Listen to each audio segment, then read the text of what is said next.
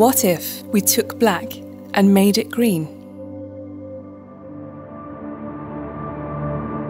Shipping may be the most environmentally friendly way to move goods around the world, but according to the IMO, maritime transport emits around 940 million tonnes of CO2 annually. And that's 940 million reasons to do better, right there. What if we could power all our vessels with clean alternative fuels? Many ship owners already build and retrofit for this purpose, but the shipping industry has yet to reach a consensus on which fuels will power the zero-emission era. What if we could agree on the fuel mix to replace HFO? Even if such an agreement was made, how would we make clean alternative fuels available? Shore-based stations might work, but existing port facilities are already overcrowded. And because today's alternative fuels can't compete with HFO for mileage, green ships would have to deviate off course repeatedly to refuel, resulting in port congestion only getting worse. What if we could distribute the fuels out there instead, at sea, near busy shipping lanes? What if some sort of energy-providing vessel could rendezvous with ships mid-travel? Better yet, what if a fleet of these vessels could refuel ships while in transit? Ship-to-ship bunkering, zero docking, zero waiting. What if we could do this again and again, creating a distribution network like a string of pearls along established shipping lanes, allowing ships to travel long distances without having to deviate off course to refuel? Not even once. How cool would that be?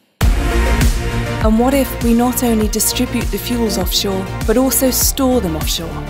Create a series of central hubs that would function as both distribution points and storage facilities.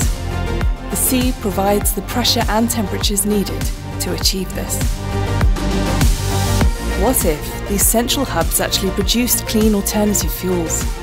The oceans cover 71% of the Earth's surface and provides us with the largest reservoir of natural energy on our planet. Why not harness wind, solar or wave energy to power the production of clean fuels at sea? We're talking 71% of unlocked potential here.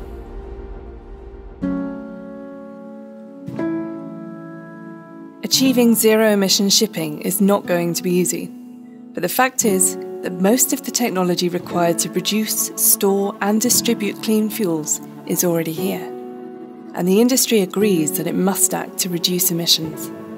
We have the will and the technology, the same goals, only different strategies.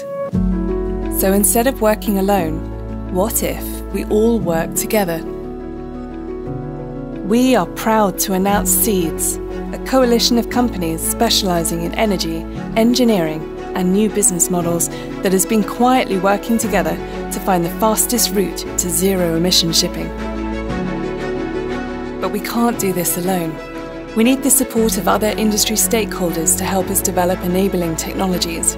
We need ship owners and cargo owners to help us develop a viable business case. And most of all, we need governments and regulators to develop policies and incentives to encourage a shift towards clean energy. It's right there, right in front of us, the horizon. What if we, together, plant the seeds for the future?